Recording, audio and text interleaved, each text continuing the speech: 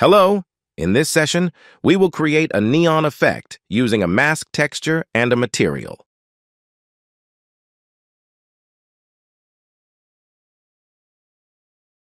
First, obtain a star-shaped mask texture from our Discord or another source and import it into your project.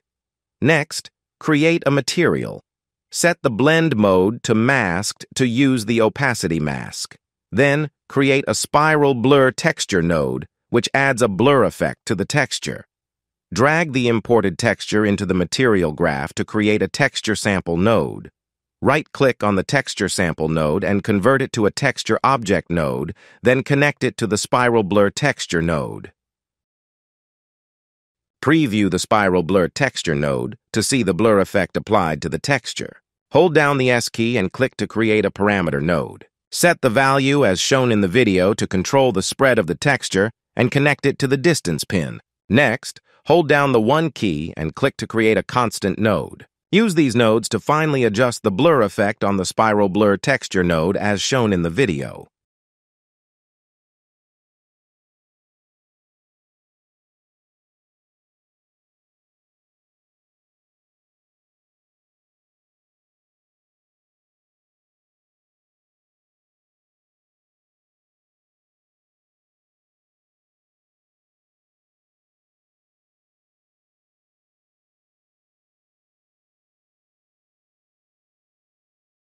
To create an outline, create a sine node and connect it to the spiral blur texture node. This will give the texture a sine wave pattern, creating the outline.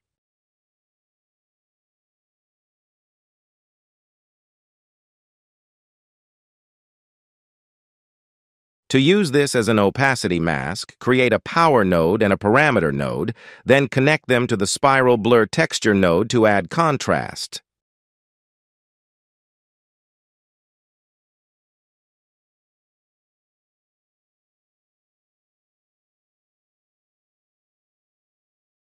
To prevent the outline from bleeding into other colors, connect a saturate node to the sine node to clamp the values between 0 and 1. To add color to the outline, create a multiply node, then hold down the 3 key and click to create a constant 3 vector node. Change the constant 3 vector node to a parameter so you can change the color in the instance, and set it to your desired color. Use the multiply node to combine the outline and color, then connect the multiply node to the emissive color to create the outline.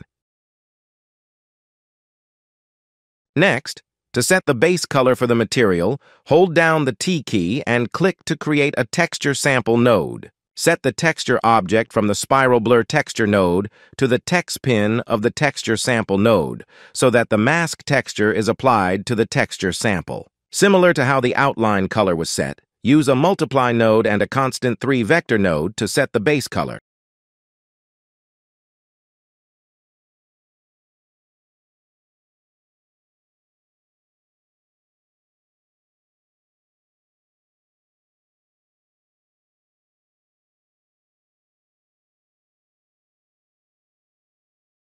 Now, let's make the outline color blink.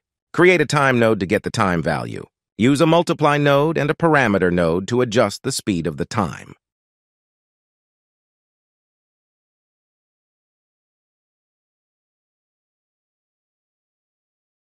Next, create a sine node and connect it to the multiply node. Preview the sine node to see the material's brightness flicker due to the sine node.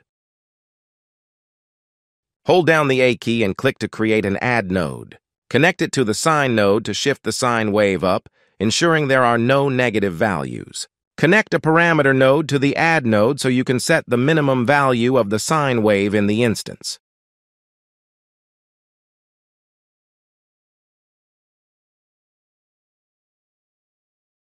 Create a multiply node and a parameter node, then connect them to the add node to adjust the brightness of the color. Finally, use a multiply node to combine the constant 3 vector node, which is set as the outline color, with the time nodes, making the outline blink at regular intervals.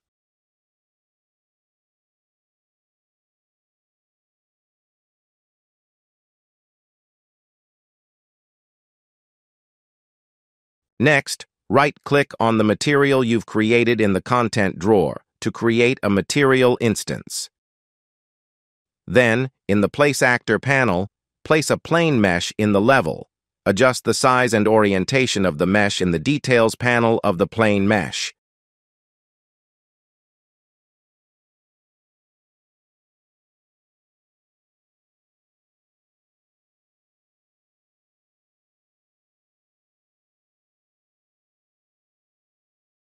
Now, apply the material instance to the plane mesh in the level, then click on the instance to open the window and adjust the parameters to see the changes in the material.